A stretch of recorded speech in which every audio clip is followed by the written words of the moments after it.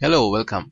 In this video, we are looking at how we can install Codeigniter to our local machine. These are the things we're going to cover. We are trying to download and install Codeigniter to our local machine, and we try to identify some of the important folders available in Codeigniter.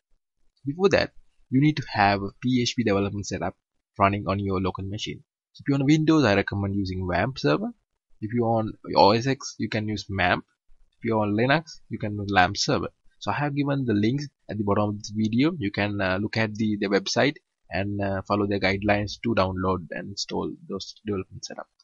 Okay, that's it. Let's try to install it on my local machine, Codeigniter. So this I have on Windows, and I started my WAMP server. Now it's there. So now I need to download Codeigniter. So I go to the internet and say download Codeigniter. So it will give me a link like this. You can click on that one. So you can always go to their website too, and it gives me the downloads page, and you can download the current version. I recommend using download the current version.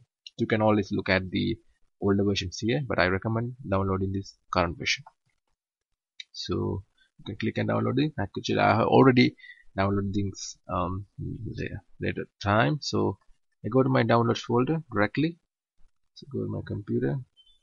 I go to my downloads. So this is there. I have the Codeigniter download. So I try to extract this one. So I try to extract it to here. Okay, give me some time. Around 3 MB. That's fine. Take some time. Okay, that's it. Okay, before that, so this is my WAMP service running. So I'm trying to install this Codeigniter into my WAMP. Actually, okay, I've got it's my WAMP service stored located here. My C WAMP and www folder. So I'm creating here the folder called CI. Okay, and then I try to install Codeigniter in this CI folder. Okay, you can always install into the root, but I'm trying to, in this case, trying to install in the CI folder. So you can again go to my downloads folder. Actually, we have extracted that one. It's there, and you can go there, and you can see there are a couple of folders and files available. You can copy these things like this, and you can go to the place you want to install it. In this case, in my www directory inside WAMP, and I want to install it to CI folder. So I paste it. Okay, so take some time. Just wait it. Okay, let's see.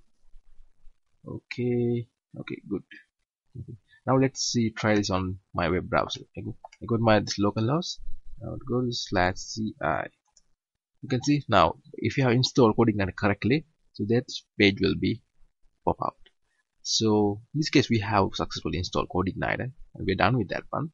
Before that, I'll show you some of the important folders available in Codeigniter.